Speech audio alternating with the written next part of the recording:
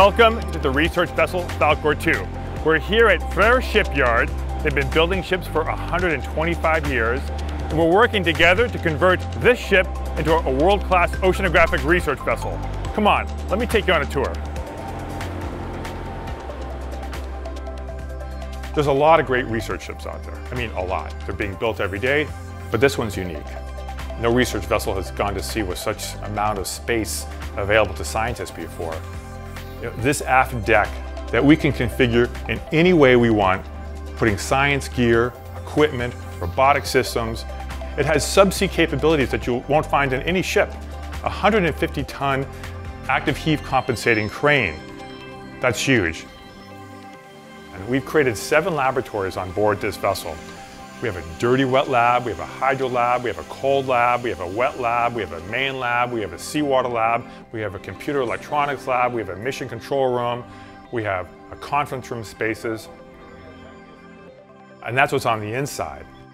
But what's outside is limitless.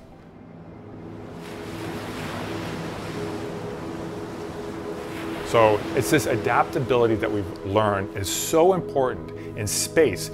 Every single scientist that we've ever worked with has said, oh, I wish you had more laboratory space. I wish your wet lab had more sinks.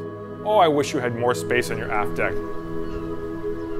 I don't think we're going to hear those types of requests anymore because we've met them and more. So that's what I would rather focus on, doing this because we have an example. There are some amazing research ships sailing the world, some incredible ones that are being built today, but none have quite this amount of space. So we're really anticipating that the scientific community around the world, once they learn about this ship and once we help educate them on the capabilities of this asset, this platform, that they're going to come to us with some incredible ideas and new thinking about ways that they can study and explore and potentially discover parts of the ocean that we never thought imaginable.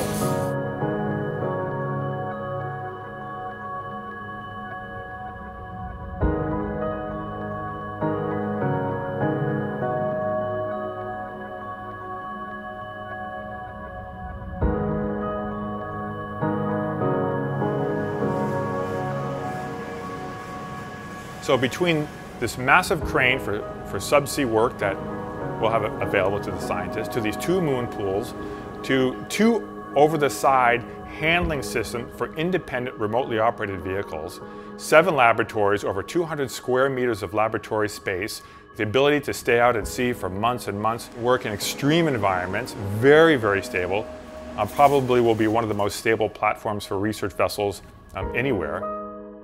And then, of course, doubling the capacity of scientists that we can take to sea. I mean, that's really incredible right there in itself. It's really a pretty exciting time for all of us.